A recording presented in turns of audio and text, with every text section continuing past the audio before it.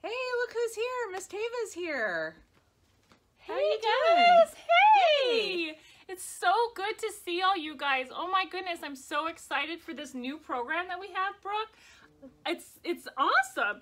And guess what? We are going to be able to do kids small groups through this program. Seriously? Yeah, it's going to be so awesome. When does it start? So this coming Wednesday, we are going to have live Zoom calls for the kids. There'll be links below, and I'll call in, you guys call in, and we'll discuss what we just went over in awesome. lesson. So we're going to be talking about like Martha and Mary and spending time with Jesus and everything? Absolutely. It's going to be the so greatest. Cool. And they're going to get to see their friends and everything? Yeah. All of the kids can call awesome. in. All the kids in New Hope are welcome to join us for KSG this year. No signing up, none of that stuff. You can just join us on the Zoom call this Wednesday, 6 o'clock for the younger kids, and then 6:30 for the early elementary, and 7 o'clock for older elementary. Click the links below that apply to your kids, and we'll be online ready to go. That is awesome. Well, thank you so much. I can't wait. I hope you guys all show up on Wednesday. Hope to see you then. So good. We'll see you then. Bye. Hey, New Hope kids. Welcome to New Hope Kids Online. My name is Miss Brooke, and I am so excited about today because we're starting a brand new series called Blast Off. Now, it's all about learning how to launch our faith in God, learning how to be closer to God, learning how to be more the people that He wants us to be, and of course, having fun while we're doing all that. So, this video is for my elementary kids. So, if you were one of my ninjas in 1st, 2nd, or 3rd grade, or if you're one of my New Hope Knights in 4th or 5th grade, this video is for you. So, ninjas and knights, get ready to blast off. But before we get started with that, let's enjoy some worship music together. So get up on your feet, get ready to dance, sing, and praise the Lord.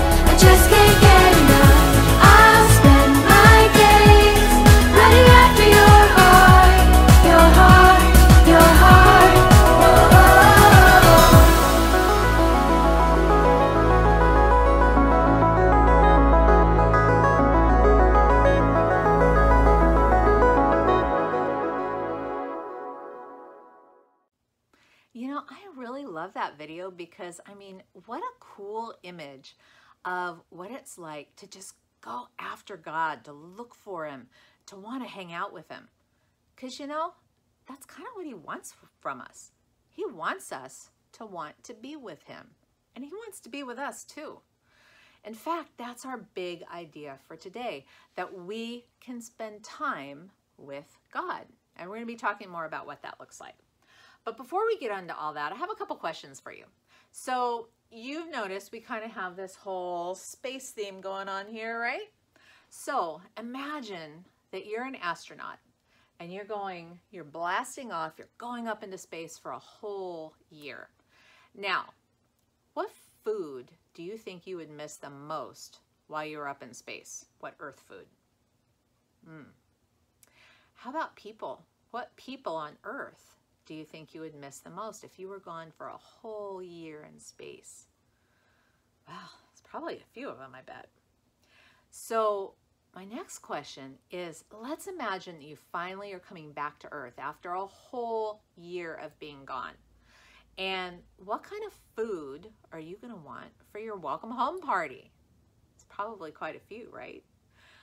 Now, if you were up in space for a whole year, I have a feeling that you'd be really excited to come home, but it probably would be more than just the food or just the party. It probably would be so that you could spend time with the people that you love, right? So today we're going to hear a story about two sisters and their friend, Jesus.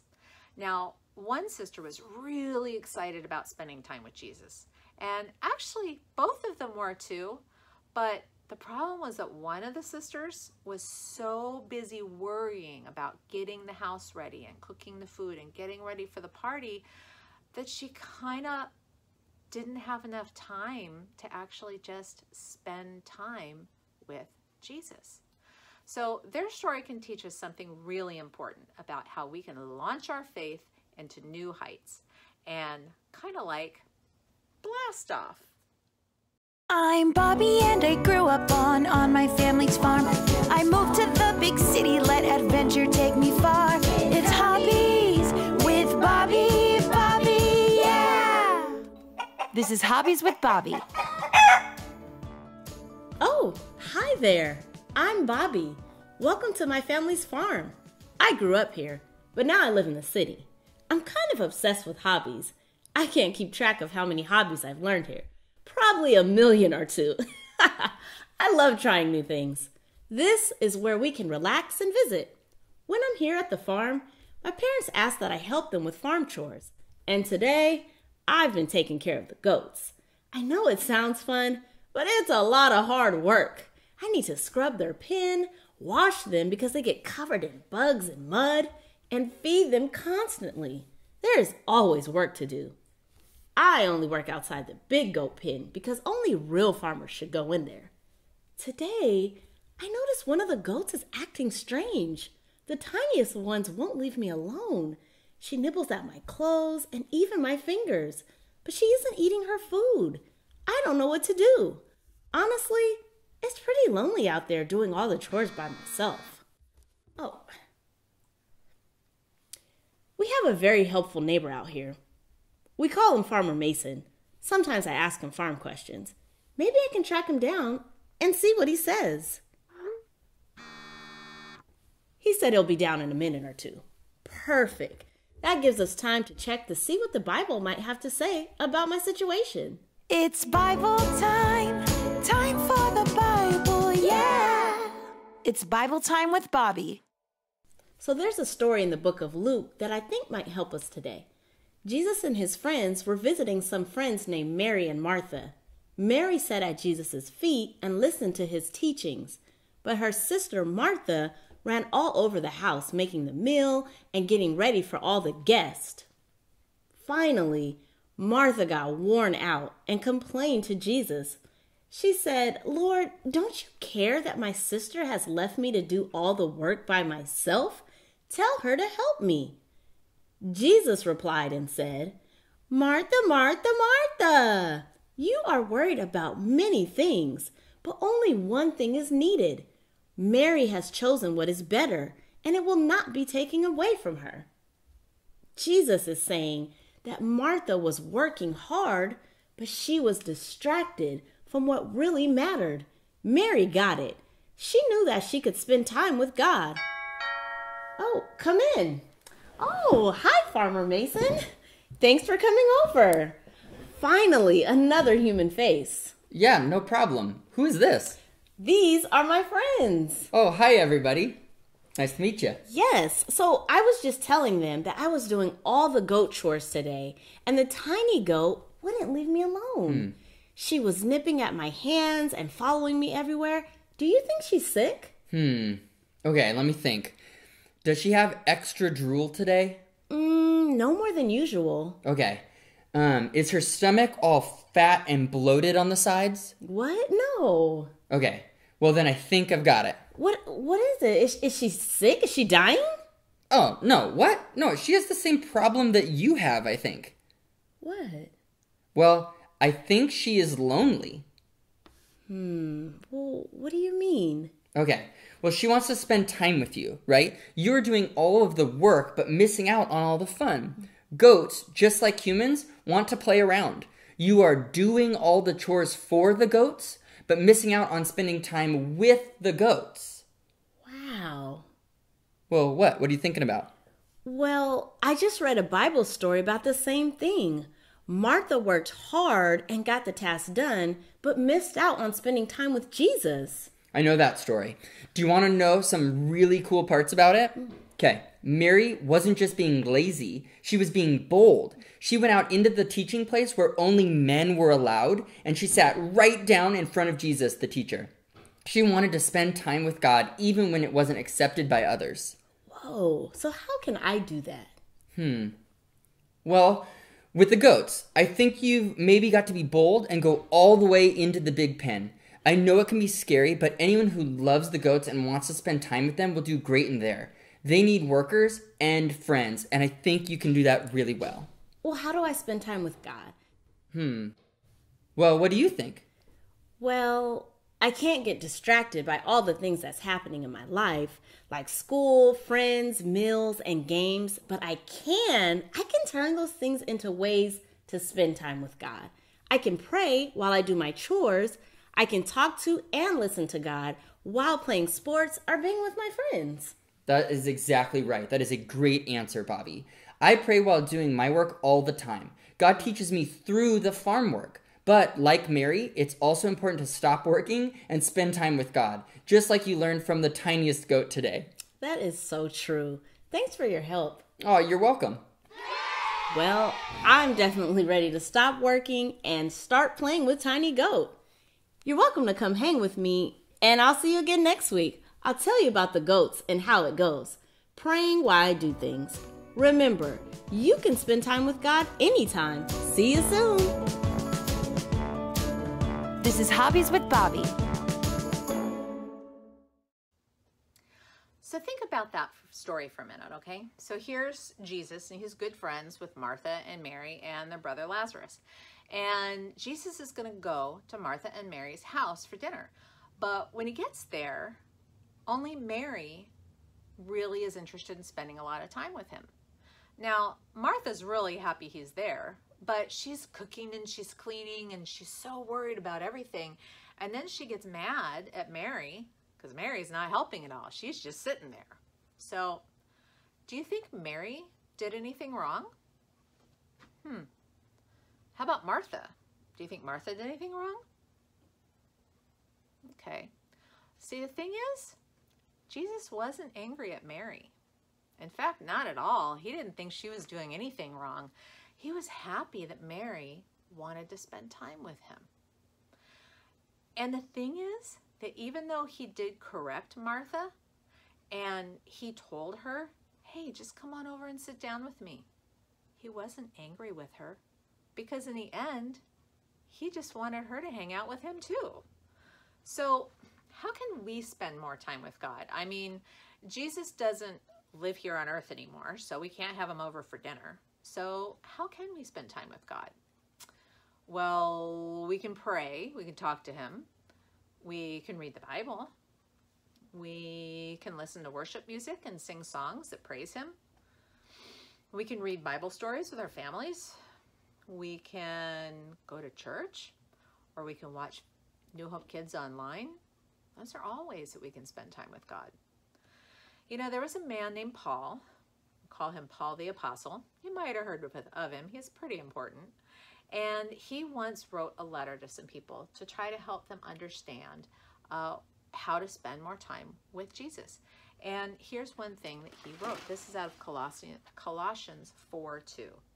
It says, devote your time in prayer. Always be watchful and thankful. Devote. Wow. Devoting. You know, when you devote your time, or you're devoted to something, it means that you really want to do it a lot. You're kind of like all in, you know. Now, prayer is one way that we can spend time with God. But just like Martha, sometimes we get so distracted with just all the things that we do in our life that we just kind of forget about spending time with God.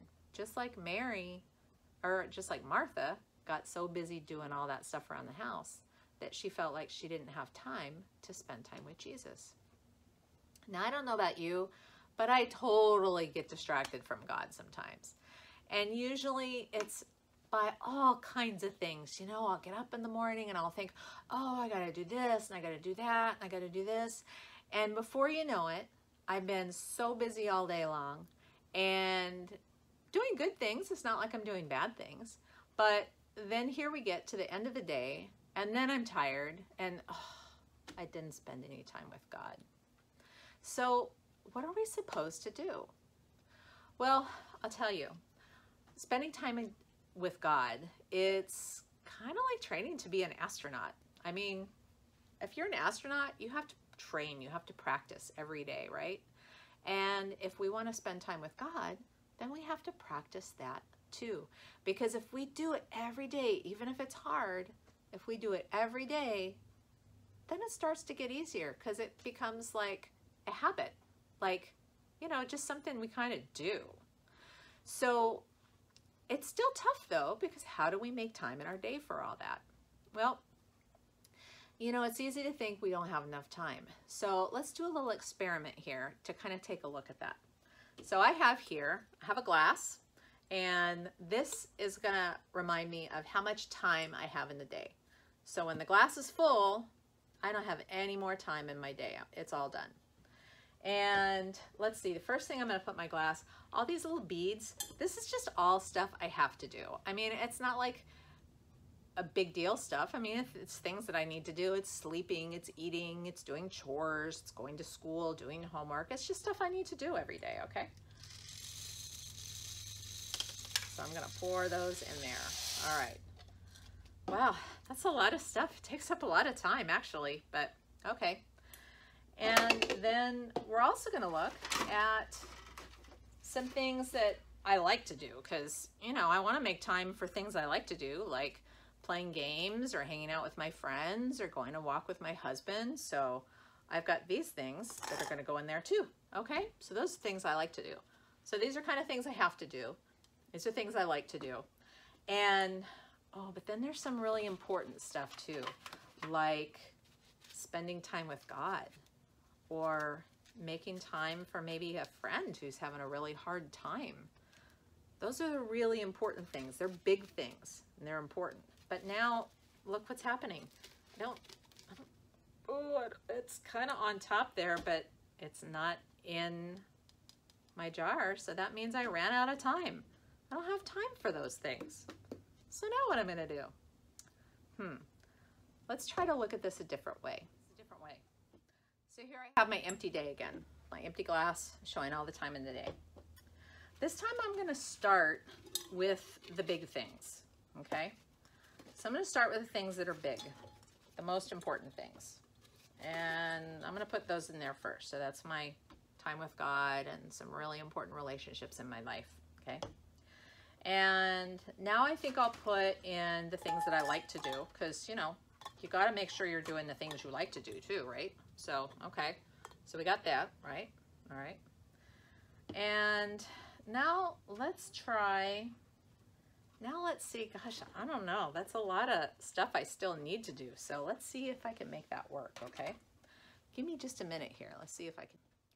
So look what happened when I arranged things differently. I got everything in there. So I started with the most important things, and then I added the things I like to do, and then I added all that other little stuff that I need to do. Now you can try this at home on your own.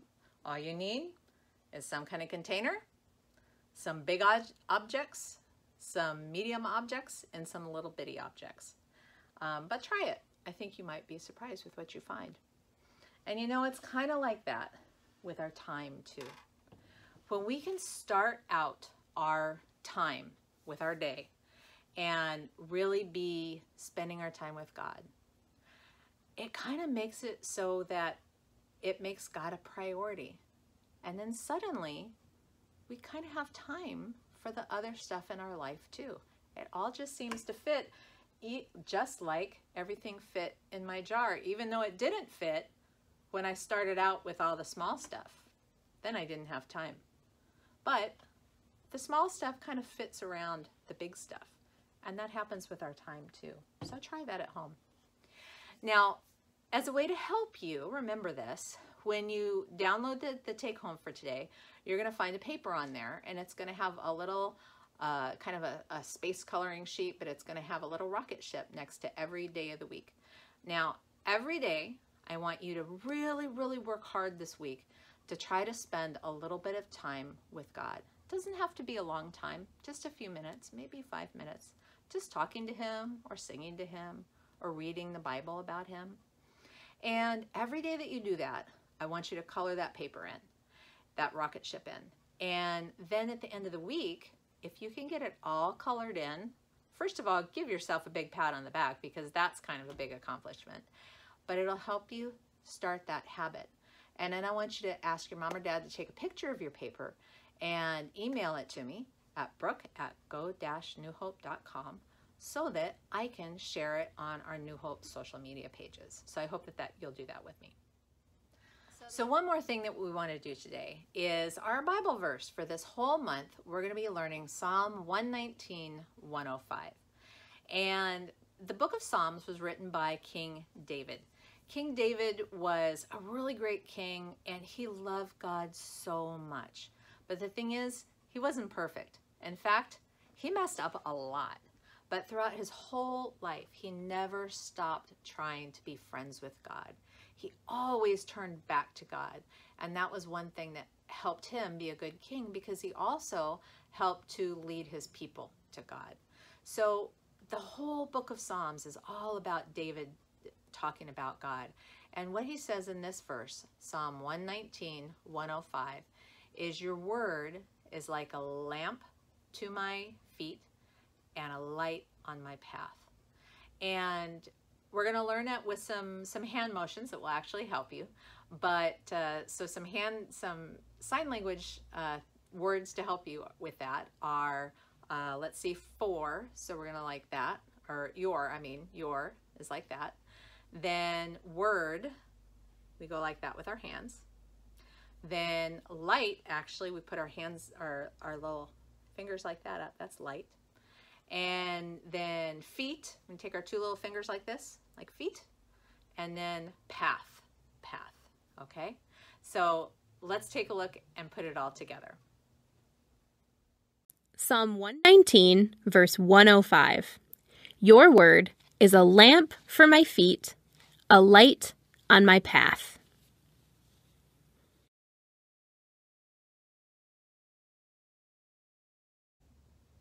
So let's pray.